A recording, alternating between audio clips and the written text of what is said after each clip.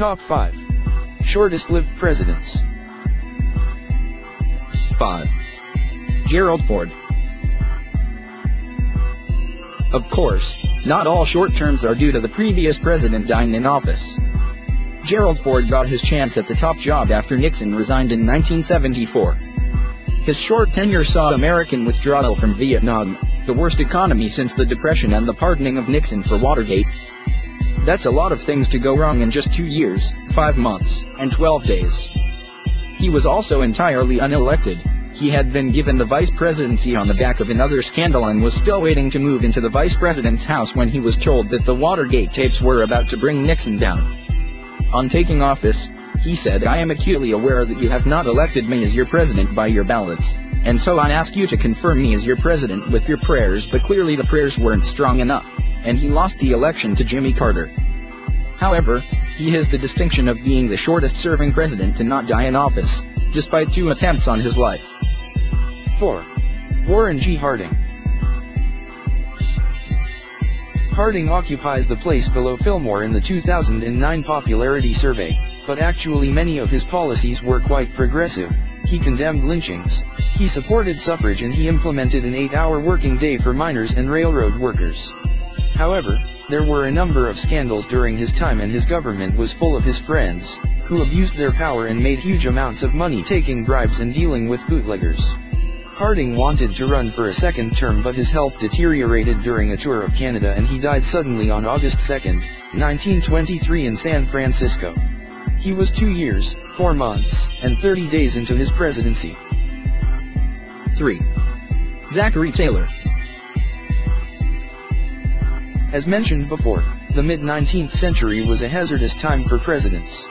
12th President Taylor took the presidency in 1849 after a 40-year military career that had seen him hailed as a national hero.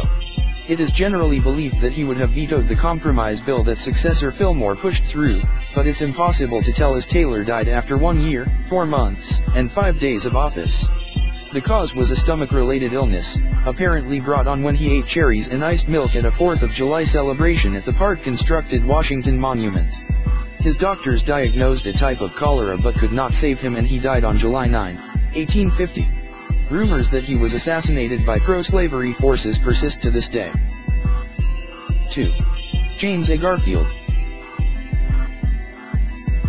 Another 19th century president to die in office. This president spent almost as much time dying as he had actively running the country, leaving an 80-day gap that Chester A. Arthur refused to fill, as discussed above.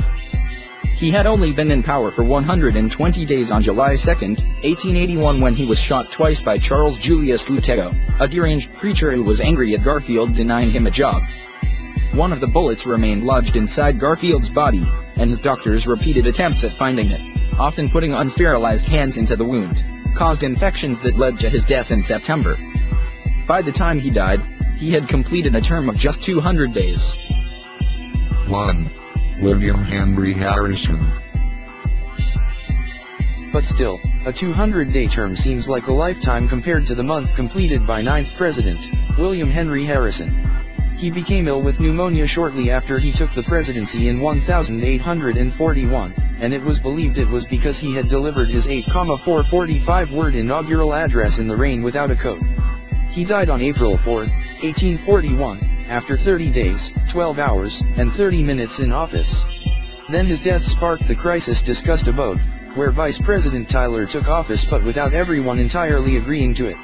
So, in a way, he created the 25th Amendment and also gave rise to the Tippecanoe legend, where every president who is elected in a year divisible by 20 would die in office. 3 of its other victims appear on this list. That's not a bad legacy for a presidency that lasted just hours. Thank you for watching. Subscribe for more. Best 5 video.